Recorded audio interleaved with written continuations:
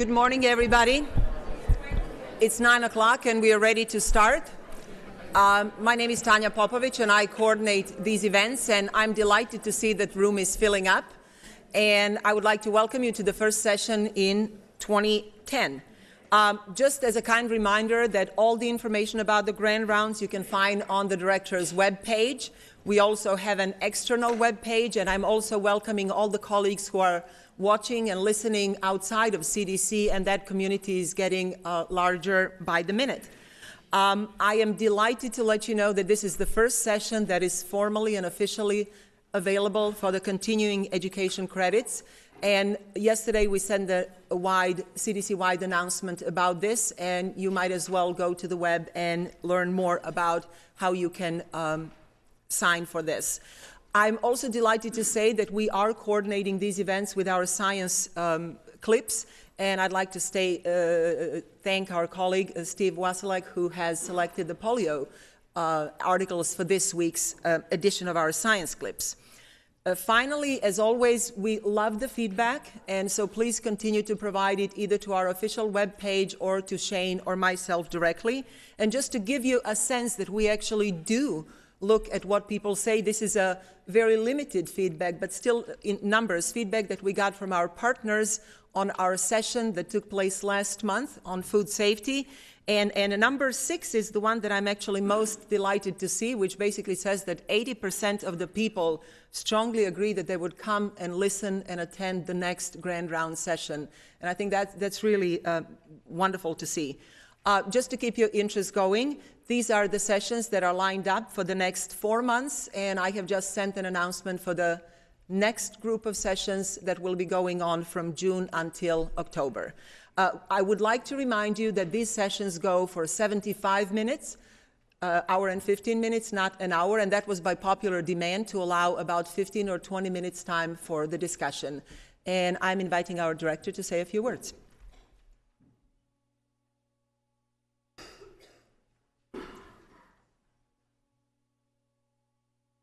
Good morning. Polio eradication is an enormous challenge and an inspiring effort.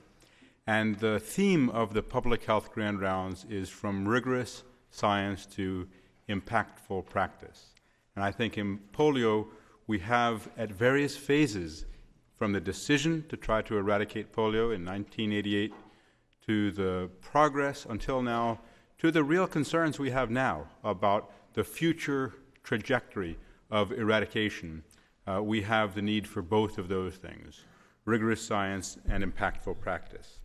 I think, as you'll see, recent trends have not been as favorable as we would have liked. In fact, we have seen the progress reversed in many parts of the world. And I think when we think about rigorous science, we need to think about the rigorous analysis both of the biology but also of the practice. Do we still have that mission-driven, program-specific, effective reach? Because it is enormously challenging. It's a program that requires and is based on a model that requires good surveillance for acute flaccid paralysis, but also requires program implementation. The challenge is enormous because you have to reach essentially every community, but the payoff is enormous because you have the potential to benefit every community in the world. And I think as we look at the challenges that you'll be hearing about today, I think we always have to remember that genetic and environmental explanations for program failure are diagnoses of exclusion. And we have to first assume that perhaps it's a problem with program implementation, with vaccine efficacy, with vaccine production, with something that we are doing rather than something that we can't control. And from my 5 years of having had the privilege of working in India, including pretty extensive work in Bihar and UP, I understand the challenges of Bihar and UP, but I would be very reluctant to say that it's something about the environment that's causing the challenges in the epidemiologic impact rather than the challenges in the program. So I think that's an important diagnosis of exclusion. that is all by way of saying that this is an enormously important, challenging, and complicated issue, and I look very much forward to the presentations and discussions. Thank you very much for your work preparing it.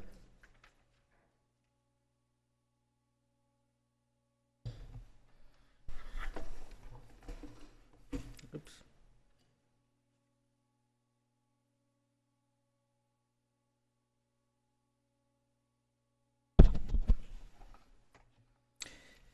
Thank you, Dr. Frieden. Good morning. I'm Steve Kochi. I'm the Senior Advisor in the Global Immunization Division, National Center for Immunization and Respiratory Diseases.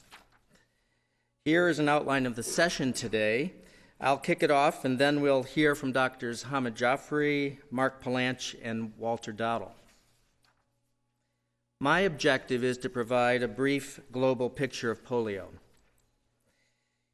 Here's an outline of what I will be covering this morning. I'll start with some background, including progress since 1988, the year when global polio eradication began. I will also introduce the main remaining challenges to completing polio eradication and highlight the critical importance of India to ultimate success of polio eradication. I'll start with some background. In 1988, based in large part on the successes of the Pan American Health Organization's 1985 goal to eliminate polio from the Americas by 1990, the World Health Assembly resolved to eradicate polio transmission globally by 2000. The Global Polio Eradication Initiative is an unprecedented public-private partnership spearheaded by 4 organizations working with national governments. It's coordinated by the World Health Organization. Substantial financial support and advocacy is provided by Rotary International. CDC has been a major technical and funding partner, and UNICEF is a source of vaccine, communication, and social mobilization support. Polio is an acute infection of humans caused by any of 3 serotypes of poliovirus, the types 1, 2, and 3. Polioviruses are RNA viruses that are part of the enterovirus genus. The mode of transmission is primarily person-to-person spread through the fecal-oral route. Polioviruses are highly infectious agents, and infection is ubiquitous in the absence of immunization. Paralytic disease is a rare outcome of poliovirus infections, occurring in less than 1% of instances. The paralytic potential of polioviruses varies by serotype, with type 1 being the most neurovirulent, followed by types 3 and type 2. Both a trivalent live attenuated oral poliovirus vaccine, or OPV, and an injectable inactivated poliovirus vaccine, or IPV, are available for routine immunization. Monovalent and bivalent preparations of OPV have been developed recently, specifically to complete polio eradication. OPV has been the vaccine of choice for polio eradication because of its ease of administration orally, its low cost at 15 cents per dose, secondary transmission of live vaccine virus to close contacts, leading to contact immunization, and better intestinal immunity than IPV to prevent community spread of polioviruses. However, the disadvantages of OPV are that OPV has lower immunogenicity and effectiveness in tropical developing countries, and in rare instances, it can cause vaccine-associated paralytic polio. 4 key strategies are used to stop transmission of polio worldwide and achieve its eradication. First, strengthening routine childhood immunization to ensure that infants receive 4 doses of oral polio vaccine during the first year of their lives. Secondly, conducting supplementary immunization activities, or SIAs. These are mass campaigns to provide additional doses of OPV, targeting all children less than 5 years of age. Next, conducting surveillance for wild poliovirus through reporting and laboratory testing of all cases of acute flaccid paralysis among children less than 15 years of age. And finally, conducting intensive house-to-house targeted mop-up campaigns in focal areas around recently identified polio cases to eliminate the last potential or known reservoirs of poliovirus. These strategies first proved successful in the Americas and subsequently in nearly all countries of the world. An important lesson learned for developing countries is that routine immunization is not enough to stop polio transmission. Addition of SIAs is essential to prevent large polio outbreaks. Surveillance for cases of acute flaccid paralysis and for poliovirus is critical for guiding program activities as well as for documenting interruption of poliovirus transmission.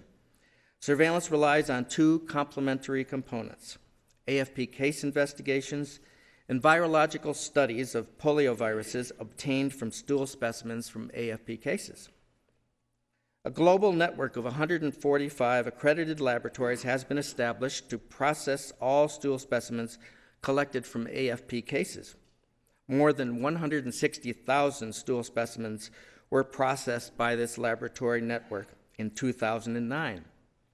All wild and vaccine-derived polioviruses are genetically sequenced in specialized network laboratories to guide program action. CDC is a global specialized reference laboratory. Now, a quick look at progress since 1988.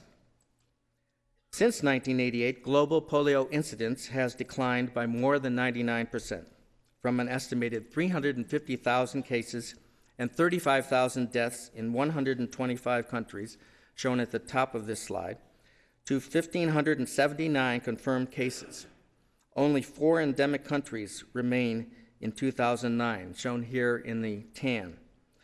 We refer to these remaining 4 endemic countries by the acronym PAIN. That stands for Pakistan, Afghanistan, India, and Nigeria. The term endemic here refers to countries that have never interrupted wild poliovirus transmission. Excuse me.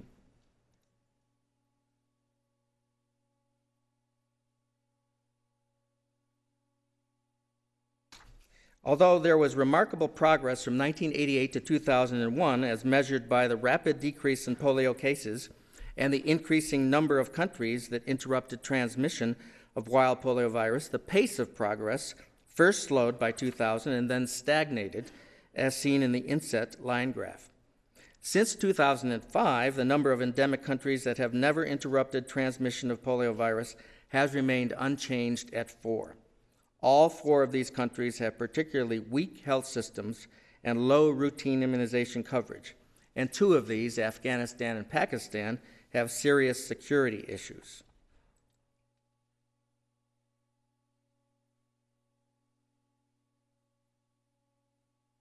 Okay.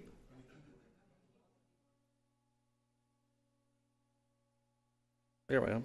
During 2003 to 2009, India and Nigeria have served as the 2 major reservoirs of poliovirus for importation into other countries that were once polio-free. The countries shown in orange have been affected by imported virus of Indian origin, and those shown in blue by virus of Nigerian origin. Consequently, previously polio-free countries remained vulnerable to recurrent importations of poliovirus from the 4 endemic countries. Countries currently dealing with such importations are shown in this slide. In 2009, 23 countries reported polio, including 1,234 polio cases from the 4 disease-endemic countries shown in blue here, light blue, where transmission has never been eliminated. 141 from the 4 countries where poliovirus transmission was known or suspected to have been reestablished, which are shown in purple. These are Angola, Chad, the Democratic Republic of the Congo, and Sudan. And 204 cases in a further 15 countries in Western and Central Africa and the Horn of Africa due to new importations of poliovirus, which are shown in the light tan color. I will now introduce some challenges to completing global polio eradication, which fall into the general categories of failure to vaccinate and vaccine failure. These will be addressed in greater depth by subsequent speakers. Failure to vaccinate certain high-risk subpopulations of children remains a challenge in all 4 endemic countries. However, there's a wide variation by country in the contribution that failure to vaccinate plays. This slide shows the median age and vaccination status of polio cases in each of the 4 endemic countries for 2008 and 2009. The red bars denote unvaccinated or zero-dose children, and orange bars undervaccinated children with only 1 to 3 doses, while the dark green bars indicate highly vaccinated cases with 7 or more doses of OPV. Note that Nigeria on the right is predominantly red and orange, demonstrating that failure to vaccinate is the main contributing factor, while the cases in India on the left, as a group, are highly vaccinated. Pakistan and Afghanistan are intermediate between these two extremes. Now, the issue of vaccine failure. Earlier, I mentioned that OPV has lower immunogenicity and effectiveness in tropical developing countries. Attention, therefore, focused on developing monovalent type 1 and type 3 vaccines to improve the effectiveness of vaccination by avoiding cross-interference among the 3 serotypes that occurs following vaccination with a traditional trivalent OPV. These 2 clinical trials from Egypt and India demonstrate the superior immune response to monovalent OPV type 1 compared with trivalent OPV, either following 1 dose of vaccine given to newborn infants in Egypt on the left, or 2 doses given at birth and 1 month of age in India. Since 2005, monovalent type 1 and type 3 vaccines have been licensed and introduced globally in many countries as an additional tool to increase relative per-dose seroconversion by 2 to 3-fold compared with trivalent OPV.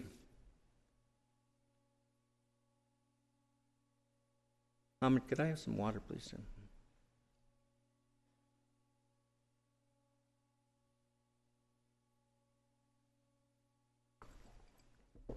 Empirically, it has been observed for decades that type 1 poliovirus is the most common serotype causing polio outbreaks, spreads internationally more frequently and over greater distances than type 3, and has a higher case-to-infection ratio.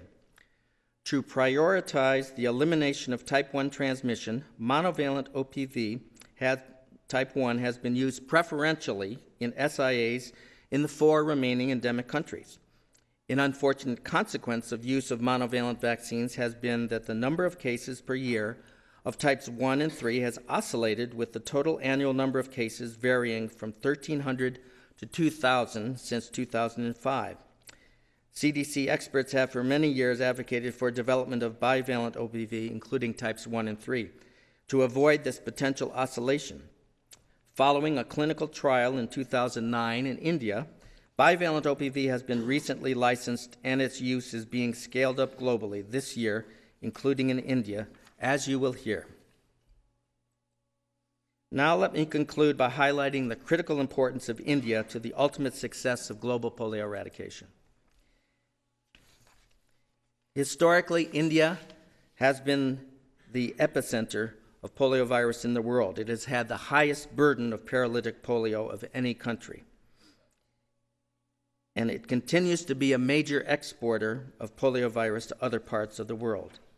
India has unique epidemiologic and technical challenges, which Hamid Jafri will now be elucidating for you.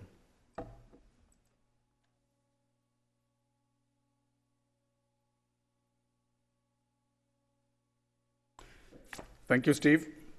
Good morning. To set the background, it is important to re-emphasize that the work on global polio eradication is a major partnership effort. Specifically, the National Polio Surveillance Project is a collaboration of the World Health Organization and the Government of India. Here is a brief outline of what I will be covering this morning. I will describe the recent history of polio in India, summarize the current status of polio in India, discuss the major challenges to the eradication effort in India, and describe the strategy adjustments in 2010 to ensure polio eradication in the country. I will start with the recent history of polio in India. Here's a brief overview of the key events in the history of polio in the country. India historically has had the highest estimated burden of paralytic polio in the world. In the late 70s, the annual polio burden was estimated to be more than 200,000 cases per year. OPV was introduced, that's the oral polio vaccine, was introduced as part of the childhood routine immunization, or RI, in 1978. Polio substantially decreased after routine immunization was introduced, but the estimated number of cases was still between 50 to 100,000 per year. Supplementary immunization activities, or SIAs, began in India in 1995. Wild poliovirus type 2 was eradicated in 1999, and in 2005, monovalent oral polio vaccines, first for type 1 and then for type 3, were introduced in the SIAs. This slide depicts the monthly incidence of polio from 1998 through 2009. The red bars indicate wild poliovirus type 1, blue bars wild poliovirus type 3, and the few yellow bars visible in 1998 and 1999 indicate wild poliovirus type 2. The gray bars indicate clinical polio cases with unknown serotype. Active laboratory-supported surveillance, together with clinical polio case reporting, started in 1998 in India. The program shifted to only virologically confirmed case reporting in 2000. Surveillance sensitivity improved steadily initially and then more substantially since 2004. The differently colored arrows indicate different types of supplementary immunization activities. Black arrows depict national immunization days, or NIDs. Blue arrows are for subnational immunization days, and the green arrows are for large-scale mopping up vaccination campaigns. Over the years, the frequency and scope of the subnational campaigns and large-scale mopping up vaccination has increased. The slide also indicates the resurgence of type 3 polio in 2007, following introduction of monovalent type 1 in 2005 and its extensive use subsequently.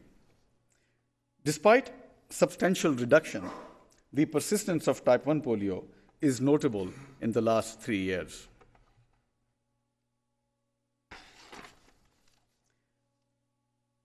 Following a series of NIDs, by 2002, all states in India, except Uttar Pradesh and Bihar, interrupted transmission of their indigenous poliovirus strains. The outbreak of polio in 2002 was caused by strains from western Uttar Pradesh. In 2009, nearly all polio transmission is restricted to western UP and central Bihar. Now, Uttar Pradesh and Bihar hold the key to successful eradication of polio from India. All polioviruses isolated outside of these two states since 2002 are related to strains circulating in one of these two states. Circulating strains in the two endemic states have frequently spread to each other. For example, Bihar stopped type 3 transmission for 3.5 years, and then type 3 was then reintroduced from UP in 2007. On the other hand, Western UP stopped type 1 transmission for 16 months, but then type 1 was reintroduced into UP from Bihar in 2008. And given the extensive population movement from UP and Bihar to other parts of India and between the two endemic states, it is imperative that elimination of poliovirus occur concurrently in these two states. Supplementary immunization activities, or SIAs, are conducted very frequently in UP and Bihar, usually 8 to 10 rounds per year during the last 3 years. During each statewide SIA in these two states, 49 million houses are visited during house-to-house vaccination. 5 million children are vaccinated while in transit on trains, train stations, bus terminals, etc. And a total of 58 million children under 5 years of age are vaccinated. The assessed routine immunization coverage with 3 trivalent OPV doses in UP and Bihar is 40% and 35% respectively. One of the reasons for the frequent SIAs in these two states is low routine trivalent immunization coverage among young children. I will now summarize the current status of polio in India. 89% of all polio cases from 2007 through 2009 were due to type 3 poliovirus. The type 3 epidemiology is largely explained by the vaccination strategy, that is, the preferential use of monovalent type 1 vaccine. Extensive use of type 1 monovalent vaccine in UP and Bihar has resulted in reduction of type 1 geographic spread as well as genetic diversity. Yet, transmission has persisted, and around 80 wild poliovirus type 1 cases have occurred annually during 2007 through 2009. The rest of India has maintained polio control using routine immunization and only 2 trivalent SIA rounds per year. Rest of India also conducts mopping up vaccination in response to cases following virus importation. Sorry, I didn't click the slide before. You can read this now. I'm just going to talk about the characteristics of polio cases now. These pie charts depict the age distribution of polio cases in India. Polio in India remains a disease of children under 5 years of age, and among them, mostly children less than 2 years of age. Among children less than 12 months, most of the disease is in children 6 to 11 months of age. These pie charts show the vaccination status of polio cases. Categories include percentages of polio cases that have received no doses of OPV, that is 0 dose, 1 to 3 doses of OPV, 4 to 6 doses, 7 to 9 doses, and 10 or more doses. In recent years, polio cases have occurred among highly vaccinated populations in India. 2/3 of the polio cases report receipt of 10 or more doses, and more than 80% report 7 or more doses. Muslims appear to be overrepresented among polio cases in India. 13% of the overall population in India is Muslim according to the 2001 census. The proportion of Muslims among cases increases when the number of cases is higher in western Uttar Pradesh, where a larger percent of the population is Muslim. Conversely, this proportion declines when cases increase in Bihar and eastern UP or elsewhere, as is seen from the 2008 pie chart.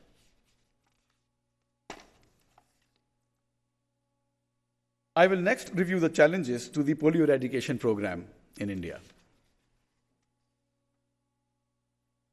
The polio eradication program in India has faced the two fundamental challenges: failure to vaccinate and vaccine failure. Both of these challenges are compounded by the population size and conditions in which the socio-economically disadvantaged populations live, particularly UP and Bihar. One of the challenges that resulted in failure to vaccinate was the resistance to vaccine acceptance in the Muslim minority communities of Western UP. This resistance peaked around 2002. In addition, there have been SIA quality problems due to weakness in planning, implementation, monitoring, and lack of corrective timely action. Until recently, significant proportions of children in certain hard-to-reach populations have been missed. I will describe each of these challenges in the subsequent slides. But even among well-vaccinated populations, there is evidence of vaccine failure due to suboptimal effectiveness of oral polio vaccine. Until 2004, there was substantial resistance to OPV in many Muslim minority communities of Western UP. Muslim children were under-vaccinated compared to their Hindu counterparts. Following extensive social mobilization and engagement of local leaders and institutions, the disparity in vaccination rates has been eliminated. Refusal to vaccinate is now at an all-time very low levels, less than 0.1%. Families in high-risk areas of Western UP refuse vaccination in SIA rounds.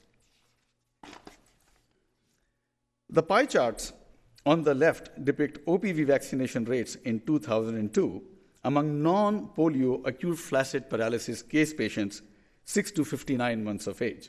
Patients with non-polio AFP can be considered as surrogates for the general population of children of this age group. The OPV dose categories are the same as shown in the earlier slide on vaccination status of polio cases. 40% of Muslim children had received 3 or fewer OPV doses compared with 20% Hindu children. 11% of Muslim children had never been vaccinated. However, this disparity between the two groups has been eliminated. In 2008, more than 80% of both the groups had received 10 or more OPV doses, and more than 90% of children in both groups had received 7 or more OPV doses. The 2008 data also indicate the overall improvement in vaccination status of children compared with 2002. Regarding quality of SIAs, these are maps of UP, Uttar Pradesh districts, showing percent of children missed during an SIA round. Overall, less than 3% children are missed in UP and less than 1% in Bihar. The Bihar data are not shown on this slide. The quality and coverage of SIAs are better in Western UP compared with Eastern UP.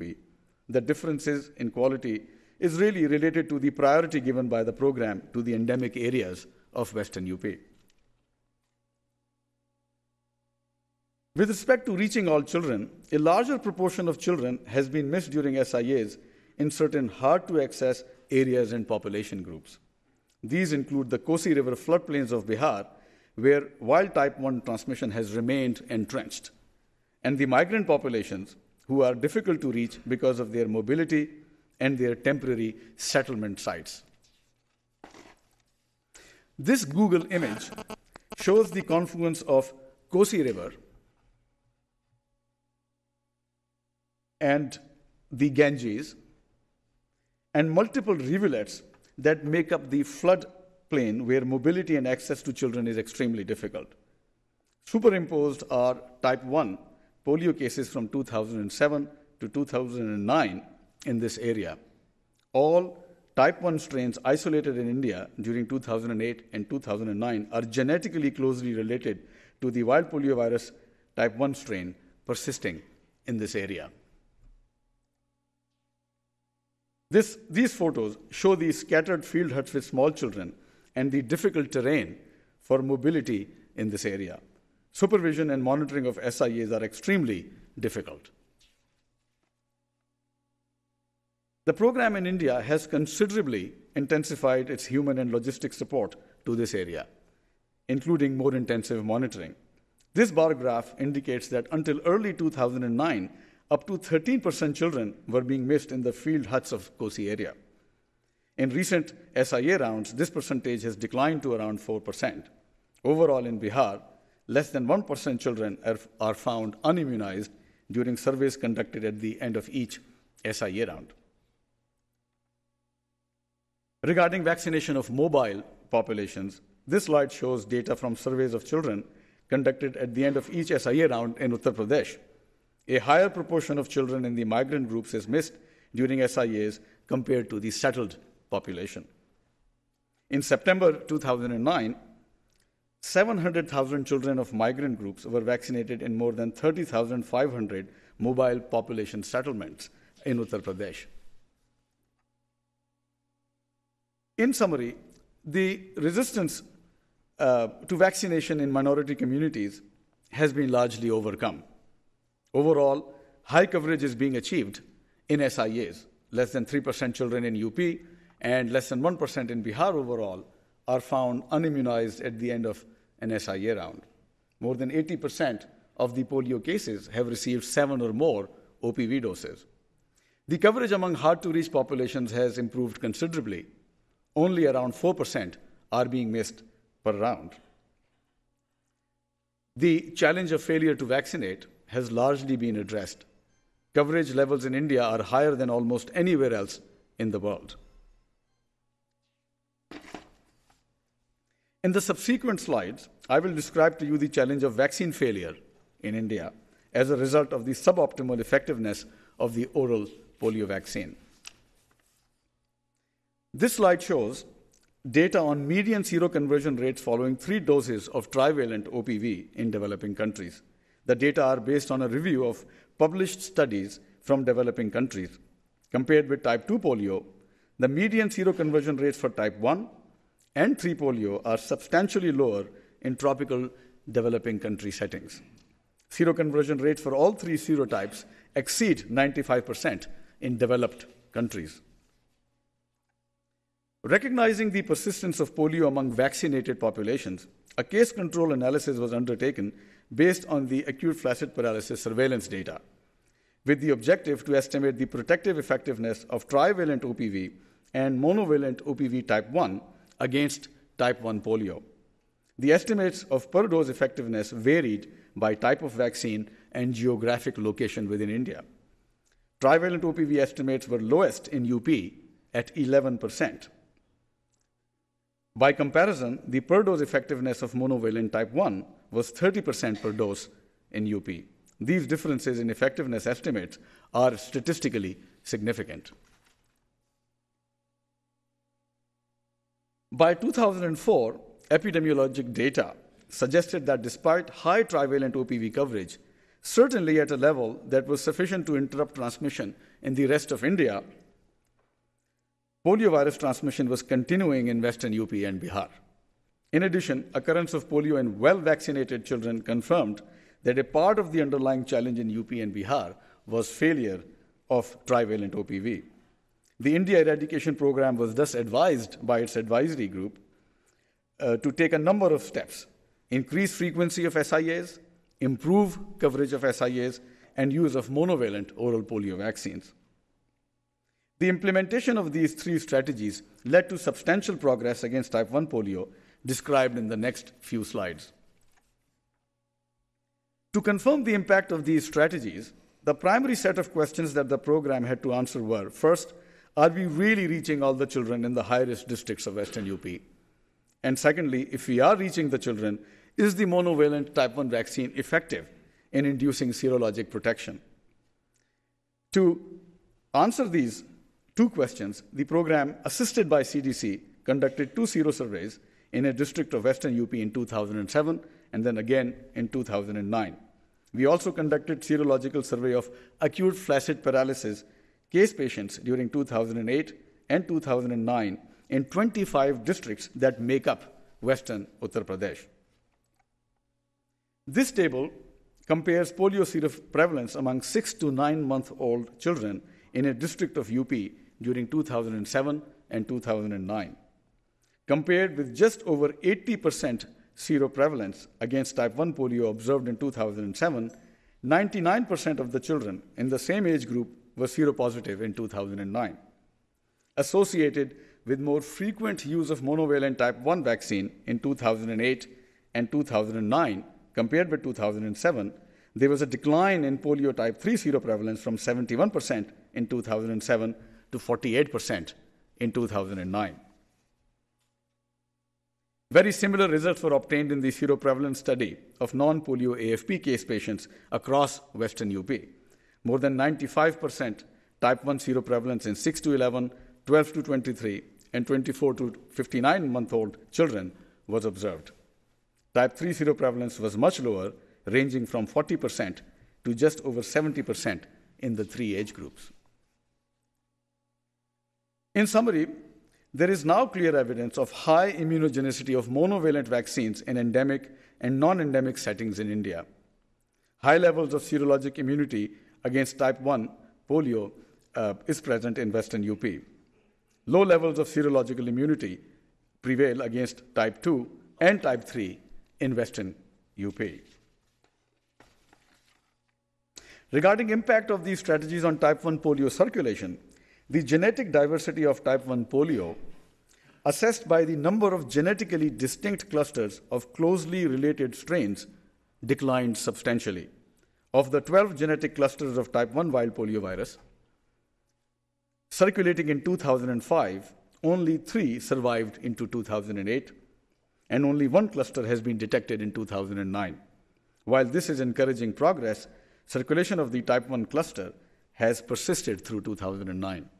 The continuation of type 1 transmission in parts of Western UP and Bihar remains a major concern. I will now discuss the steps we have taken to better understand the situation of poliovirus transmission and potential adjustments to our eradication strategy. The low type 3 seroprevalence observed is consistent with the outbreaks of type 3 poliovirus that have occurred during 2007 through 2009. Despite high type 1 seroprevalence, wild type 1 poliovirus transmission has persisted through 2008 and 2009 in Western UP and Bihar. So one of the major strategy adjustments in 2010 will be the use of a type 1 and type 3 bivalent OPV that has recently become available.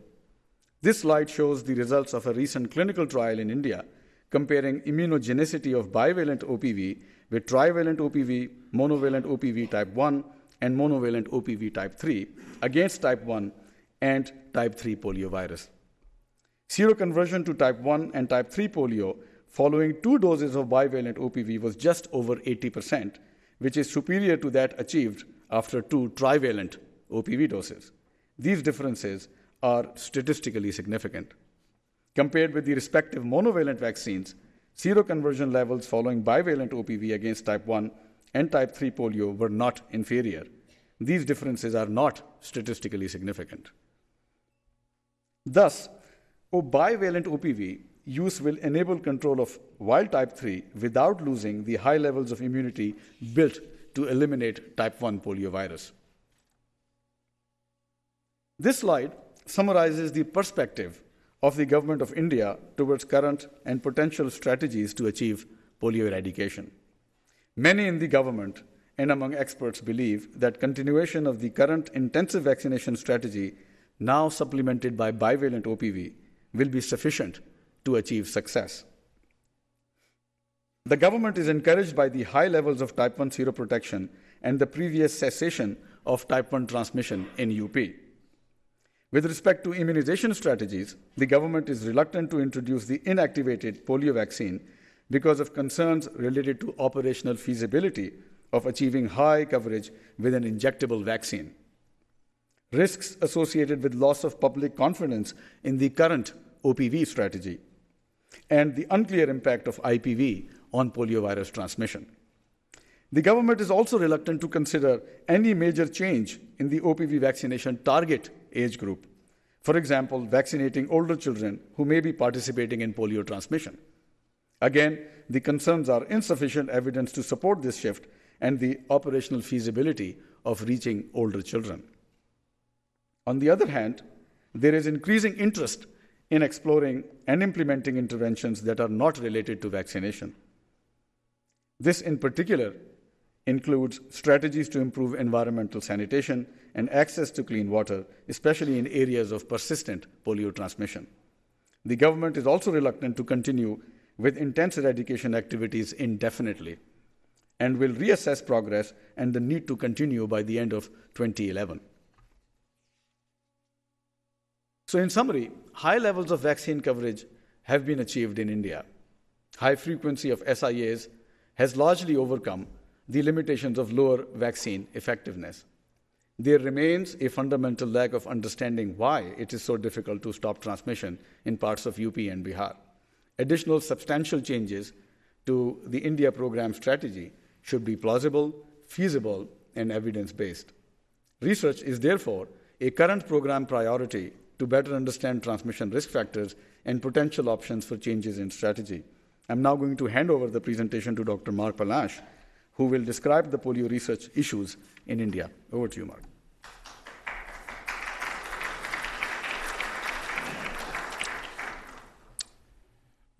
Good morning. My name is Mark Palanch, and I'm the chief of the Polio and Picornavirus Laboratory Branch.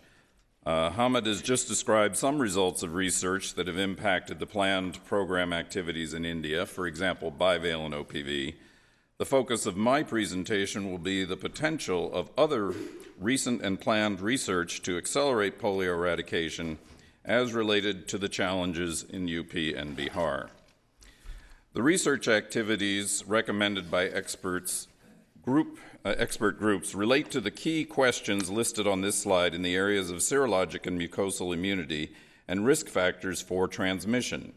These include questions concerning use of IPV to achieve higher rates and faster seroconversion, insufficient mucosal immunity and resulting transmission in immune children, the possible role for IPV to fill gaps in mucosal immunity, the role of waning immunity in older children and the benefit of boosting mucosal immunity, and better understanding of the indirect risk factors associated with polio transmission.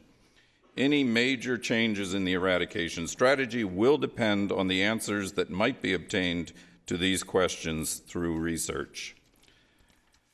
Research plays a critical role in testing assumptions, evaluating the effectiveness of new intervention activities, and addressing new research questions. Ultimately, this forms the basis for providing the science-based evidence to inform policy. I will start with looking at two examples of re-examining our assumptions about serologic and mucosal immunity and how this leads to potential new interventions. The first example I will describe is the importance of rapid acquisition of immunity in young infants. Rapid acquisition of serologic immunity will clearly protect infants from disease. Accelerating immunity in the very young is further assumed to interrupt transmission because of the critical role of infants in sustaining virus circulation. As previously noted, routine immunization of young infants is very poor in areas of UP and Bihar, but poor routine immunization is not unique to the endemic areas. Substantial use of monovalent OPV1 has provided better control of wild poliovirus 1 in UP and Bihar compared to the use of trivalent OPV. However, despite the fact that monovalent OPV1 stopped wild poliovirus 1 circulation in western UP once, it did not prevent the reestablishment of transmission subsequently after importation from Bihar. The per-dose vaccine effectiveness of IPV is higher than any OPV. This leads to the reasonable expectation that an even more effective vaccine, for example IPV in addition to OPV, will lead to acquisition of immunity more quickly, leading to stopping polio transmission. A study using IPV was completed in 2009 in Western UP. Hamid has already mentioned this clinical trial from Western UP with regard to the high baseline seroprevalence to type 1 among 6 to 9-month-old children whose SIA doses were all monovalent OPV1. In the context of re-examining assumptions, the baseline seroprevalence in the same children to types 2 and 3 as a function of the number of routine immunization doses they have received is shown. In contrast to the poor performance of trivalent OPV implied by the earlier case control analysis for type 1 that Hamid also presented, these data would seem to confirm the benefits of trivalent OPV in routine immunization and support the continued efforts to improve routine immunization concurrent with improved coverage and frequency of SIAs. In this same study, children were given a single dose of IPV either intradermally or intramuscularly. Among those children who were seronegative to type 2 at the time of enrollment, all 89 responded to intramuscular IPV, as seen in the second and third bars. This demonstrates the excellent ability of IPV to boost immunity in previously immunized children and is consistent with the superior performance of IPV demonstrated previously in other parts of the developing world, including other parts of India. Returning to this assumption, despite the demonstrated effectiveness of multiple OPV vaccinations, the potential benefit of IPV to accelerate the acquisition of serologic immunity is clear. However, these studies do not address the link between rapidly acquiring or boosting of immunity by IPV and reducing or stopping transmission. The second example of re-examining a fundamental assumption I would like to describe is assuming that the age of paralytic polio cases is a reflection of the age for the majority of virus transmission. While it may have been unnecessary to question this assumption in the majority of countries that successfully eliminated polio transmission, this issue has really never been addressed systematically since the 1950s in the pre-vaccine era. The characteristics of polio cases are readily described through the AFP surveillance activities. For example, in UP and Bihar, the median age of wild poliovirus cases is around 18 months, and only a small number of cases occur in older children. This is consistent with the high seroprevalence in children between 36 and 60 months of age. From this and similar data in the early years of the program, SIA activities have conventionally targeted children less than 60 months of age. Despite almost no direct evidence, this has indirectly reinforced the expectation that infection in immune and older children are not contributing in any important way to polio circulation. This graph shows a comparison of the age distribution of wild poliovirus cases and contacts. The number of wild poliovirus 1 cases on the left and the proportion of healthy contacts on the right that are isolation positive for wild poliovirus type 1 are shown.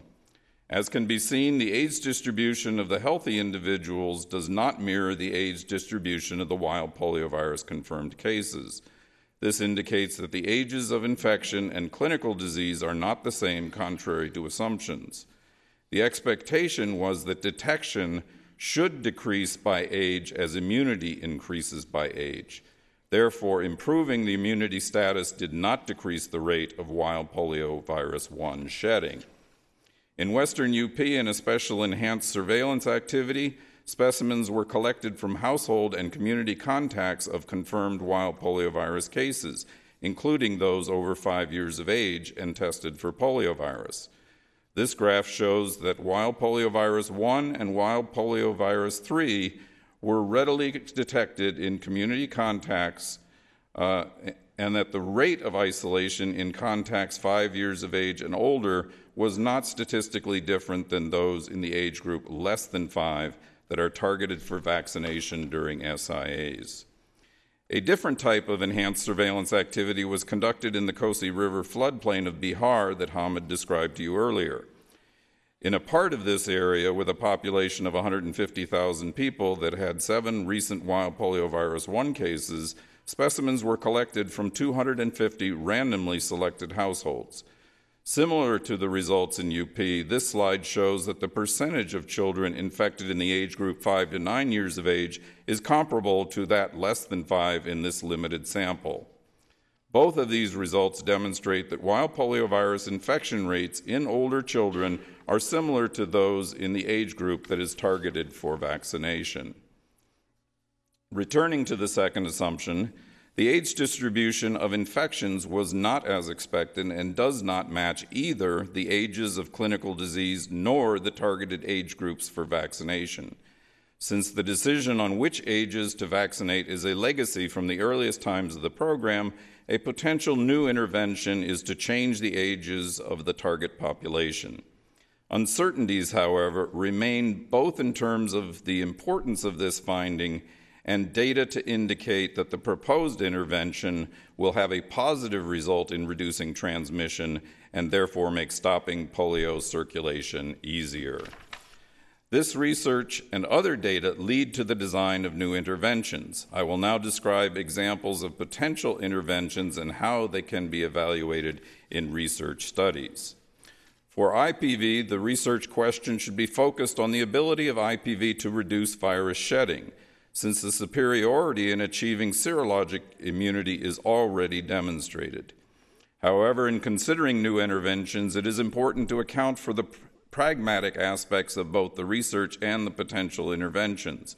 For example, the absence of major elements of a functioning health infrastructure in northern India makes large-scale use of IPV a major logistical obstacle, as described by Hamid. Understanding the operational issues is an equally important consideration with vaccine effectiveness, but could be addressed through a more limited pilot study.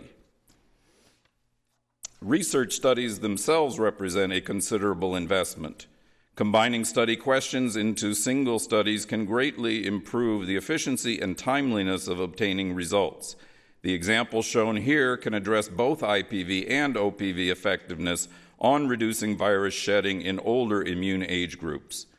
In this proposed study, older children would be vaccinated with either IPV or bivalent OPV at enrollment, and then the effect on shedding can be measured following a challenge dose of bivalent OPV 1 month later. Reduction in shedding as measured weekly following the challenge would be considered a proxy for reduction of virus transmission. Although I do not have time to describe them, I would like to mention other research that could contribute to understanding suboptimal vaccine effectiveness. In addition to the 2 examples cited, additional studies are being considered or planned to investigate factors that have either been demonstrated or suspected of being important for vaccine effectiveness or risk of virus exposure. The list of factors shown is not exhaustive but are only examples. Results of these additional studies could lead to consideration of other potential interventions. I hope in this brief presentation I've been able to describe in a few examples the ongoing role for research to identify potential new interventions to supplement the current efforts to eliminate the continuing circulation of polio in UP and Bihar. Among the many potential research studies described both here and by Hamid, some, such as those that are based on enhanced surveillance to look at age distribution of infections, will continue in 2010. It is hoped that some of the proposals, such as the effect of boosting on older children with IPV and OPV and on virus shedding, will begin soon. Finally, it is vitally important that these efforts include synthesis of data, logistical requirements, resource needs, and estimates of cost effectiveness to address the needs of policymakers. In these 3 presentations, you have heard about the Global Polio Eradication Initiative and the critical importance of India to that goal, the activities and achievements of the program in India to meet the extraordinary challenges in UP and Bihar, and the role that research can play in providing potential new tools and approaches for assurance that polio eradication in India will be achieved. And now Walt Dowdle will provide his perspective.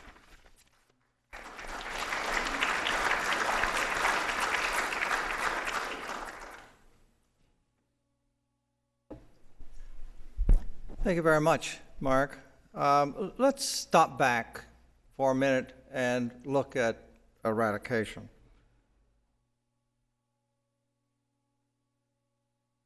And disease eradication is made possible by a constellation of 4 conditions, and that's biologic feasibility. That means a human reservoir. It means having a vaccine. It means having drugs, or it means having some environmental intervention. It means adequate public health structure to get the job done and sufficient funding to support that infrastructure. And it, most of all, requires a political will to see the job through. So where the constellation exists, the disease doesn't. Developed countries don't need an international declaration, and as a matter of fact, smallpox and polio were eradicated long ago. Polio in particular was eradicated back in the 1960s in many developed countries. Global eradication requires an international declaration primarily to assist the developing countries and to provide a commitment to those countries. The current international official eradication goals are guinea worm and polio. Guinea worm started about the same time as polio. It started with about 3 million cases. It is now down to 500. It's been difficult. It has not been easy, but it's been a fantastic job. And I think those of you at CDC who've been involved in supporting this program should be very proud. Polio is a little more difficult and a little different story. Smallpox, not that it was easy, but in many ways is far less complex biologically and logistically than is polio. Polio has 3 types as opposed to 1, unapparent infection as opposed to clinically apparent, and of course the vaccines are far less effective. Now here we are, 22 years, $7 billion after the World Health Assembly resolution, and eradication still remains elusive. On the other hand, some see polio as no longer a problem, having been reduced from greater than 350,000 cases to about 1,500 cases today. And that's quite an accomplishment. So the question has been put forward is why not declare victory, forget eradication, and revert to control? Well, the answer is easy, and that is control is not the answer. How quickly we forget because it was 30 years that we tried control through routine immunization in developing countries and totally failed to prevent recurring major epidemics. That's the reason why the eradication was started in the first place in the Americas, because routine control didn't work.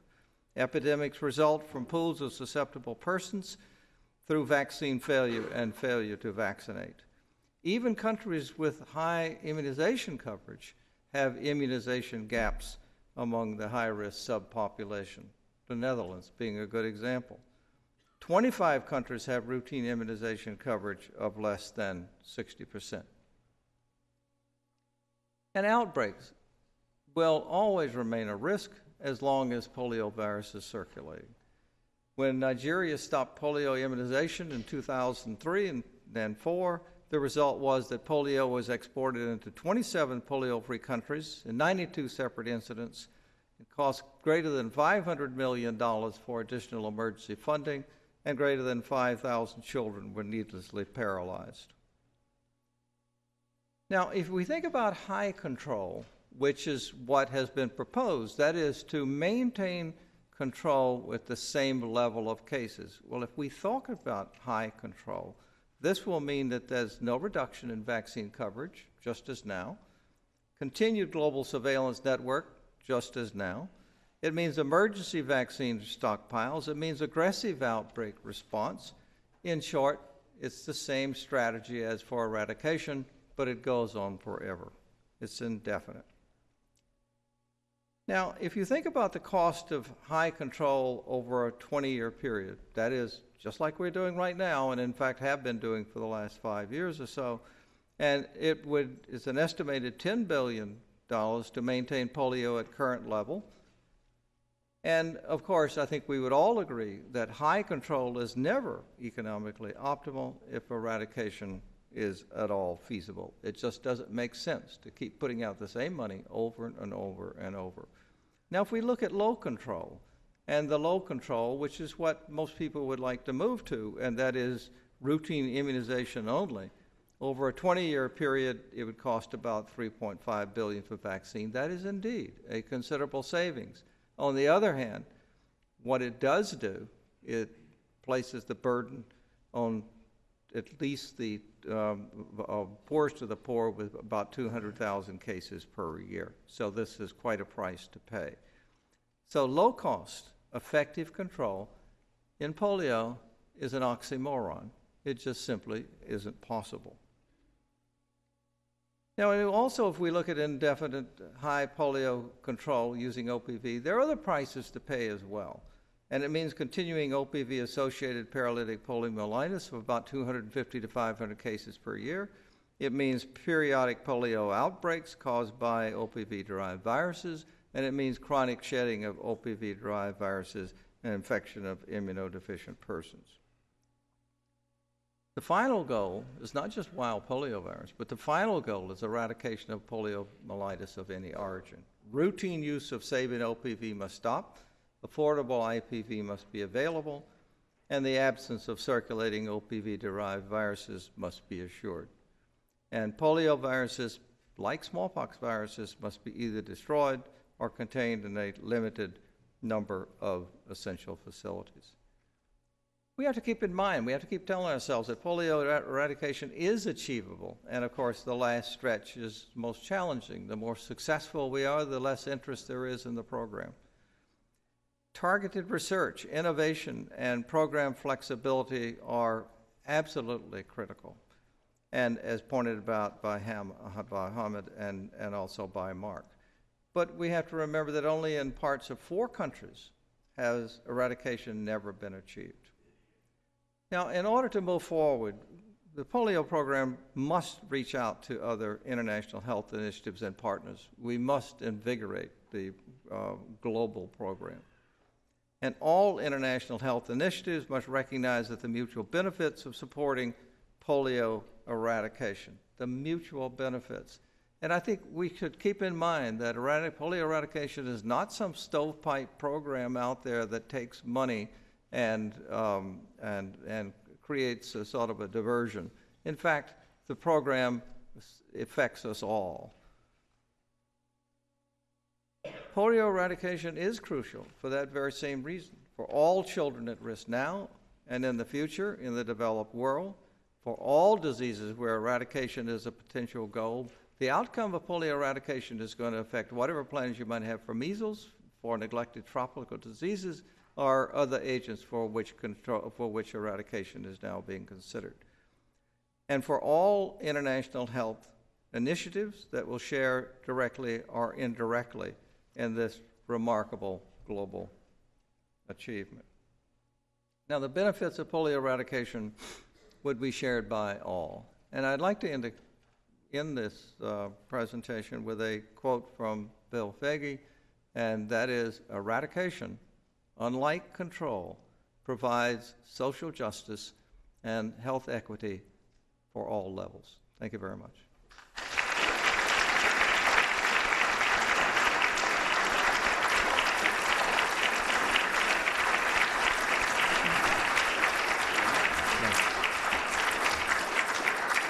Thank you very much, Walt. Now I'd like to open the floor to questions from the audience, including the Envision audience. We have about 10 minutes for any questions or comments.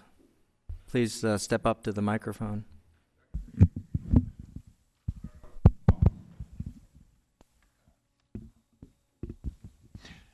Thank you. You remind me of, in the 1980s, the World Bank held a debate on polio eradication, and I was asked to be a debater. I didn't want to be, but I knew it was the only way that I would understand what the opposition was. And the opposition turned out to be only two things of importance. Number one, people said this is neo-colonialism.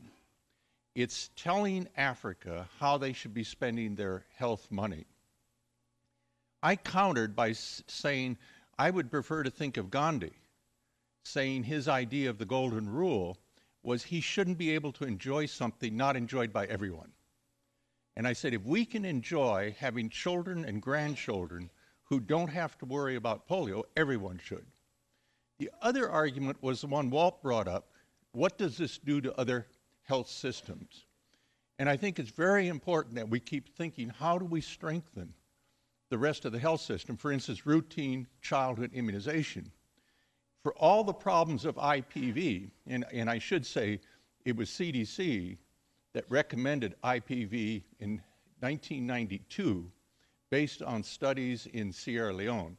For all the problems of implementing this in UP, think of what this could do to the routine immunization system. The last thing, Tom started with the question, are there logical explanations for what happens in UP? And I really think this is a cascade of things coming together. We start with a vaccine that isn't very good. I mean, when you have to give 6 and 8 and 10 doses, that's not a great vaccine. We then look at something not mentioned, and that is the titer of the vaccine in India has been lower than what people thought it was. Studies have now shown that we're not using as good a titer. Number 3, all the competition with other intestinal organisms, a population density that is very great. My guess is if you had modelers that really had all the information, they would say this is to be expected. You don't have to go to a genetic difference of people and so forth. But I agree totally with Walt. We can't settle for anything less than eradication. We have too much invested to stop at this point, and we simply have to figure out what are these problems, how do we solve them?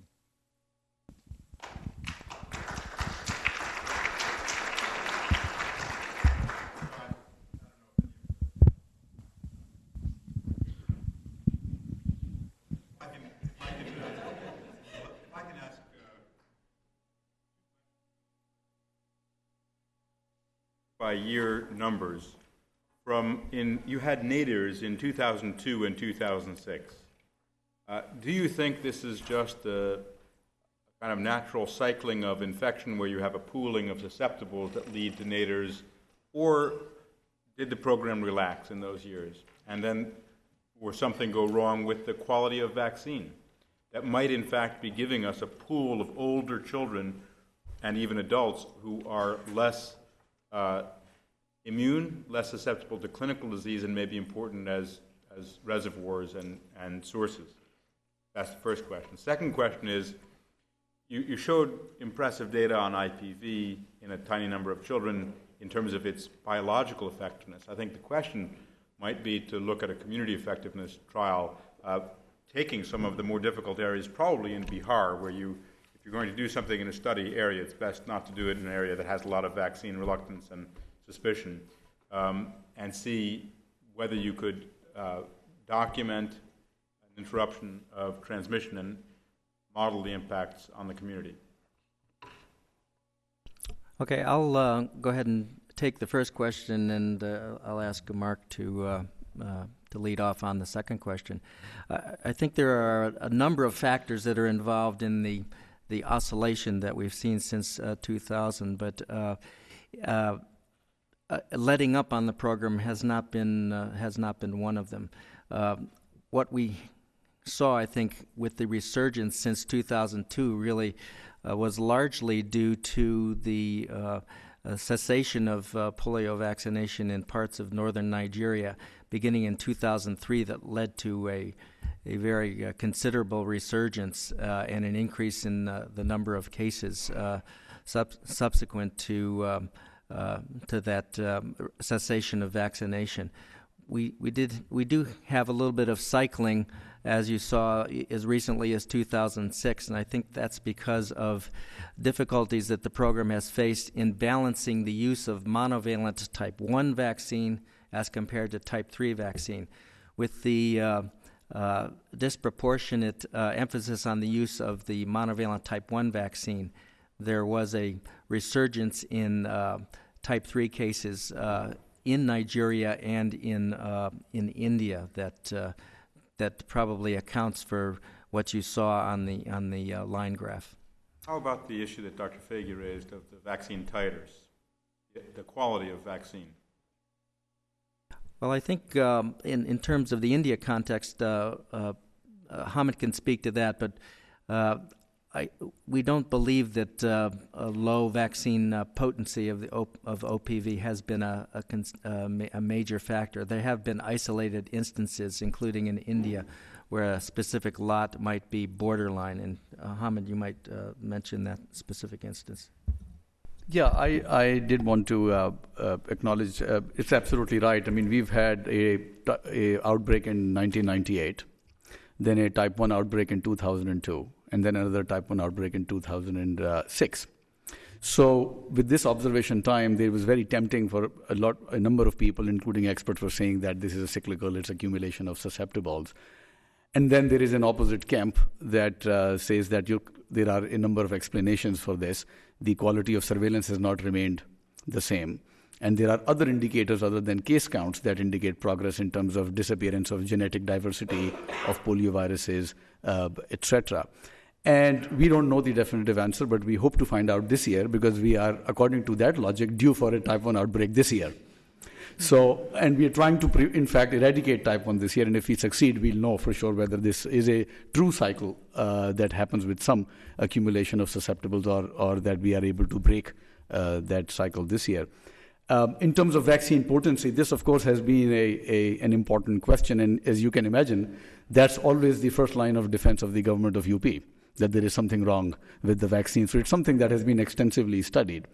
We did go through a period whereby from one of the Indian manufacturers, there was an issue of the stability where the titers were declining over time. But it is very interesting that vaccine was used just before the seroprevalence study was done in Western UP.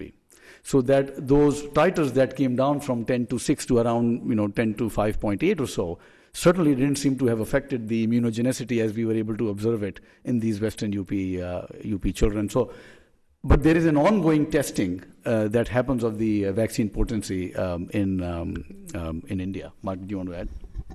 Just to add that not in northern India, but in 2 other studies done in other parts of India, a high titer imported vaccine was directly compared to the domestic product, and there was no improvement in seroconversion in those clinical trials.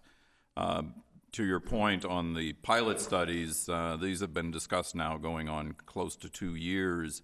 And we agree completely that the practical side of things in terms of operational research as well as understanding the effects at the population level are important. I think Hamid can comment in terms of some of the government of India perspectives on this, but what you're describing is exactly what's under consideration.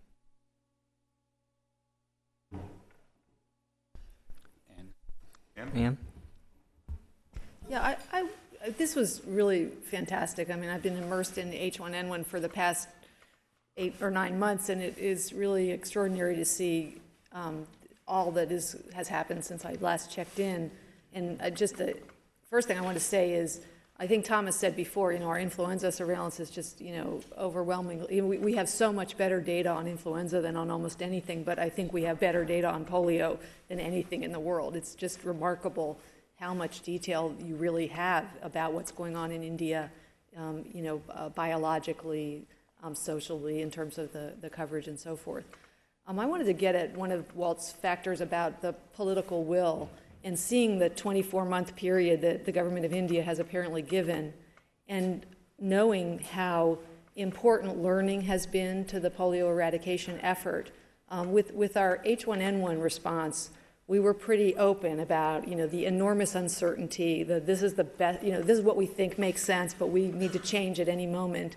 And that helped us with credibility to sort of acknowledge uncertainty. I guess I wonder, how do you address the need for political will and confidence, and also to sustain credibility that, we think now we've got the 4 or 5 things that needs to be done, but we might not have thought of everything. And I just wonder, particularly in India, if you have an insight about working with the government of India and the scientists there and the program in, leading the charge, but also acknowledging that we have a lot that we need to learn, and that's why the research is so important. And that's a key, insightful question, because I think there has been loss of credibility of the experts with the government of India. The program has been extremely innovative, and the government has really followed all the recommendations, and they are now tired after 15 years of intense eradication efforts. And it was always an expectation was set that, with these new major changes, we will see. And now the program has become more complex. So I think we're at that stage where we need to persuade them that this is a tough problem, and it will require tough leadership and persistence and resilience to get through the program in India. And that's why this really needs a lot of advocacy at the senior level with the government of India. But in terms of political will, I mean, I think next year or the year after, they would have put in more than $1 billion of their own funding, which actually started only in 2006 in a substantive way. And these are just the direct costs, not counting the workforce and other indirect costs that go into the program. So I think that's a very important question, is to build that will, that it's a complex program. It's not going to work like it did in rest of India or other places. We still need to learn a lot more. We often think about sustainability of public health programs, and of course eradication is the ultimate in sustainability. So we wish you all the best, and we are fully committed to supporting whatever it takes to get to the finish line. Thank you all very much.